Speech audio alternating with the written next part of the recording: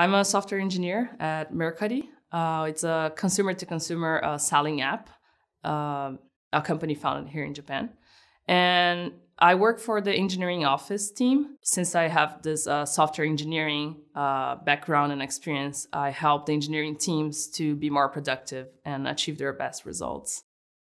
I'm one of the directors of Women Who Code Tokyo. The mission of Women Who Code is to help women excel in technology careers, to help reducing the gender gap that there is in the tech industry right now. We help them to learn programming and to learn about software development, about what tech companies do. Don't fear things that you don't know. Sometimes we have this invisible barrier that things are impossible, but it's just because we don't look deep enough to see how it's done. Trust your instincts of maybe I can do this.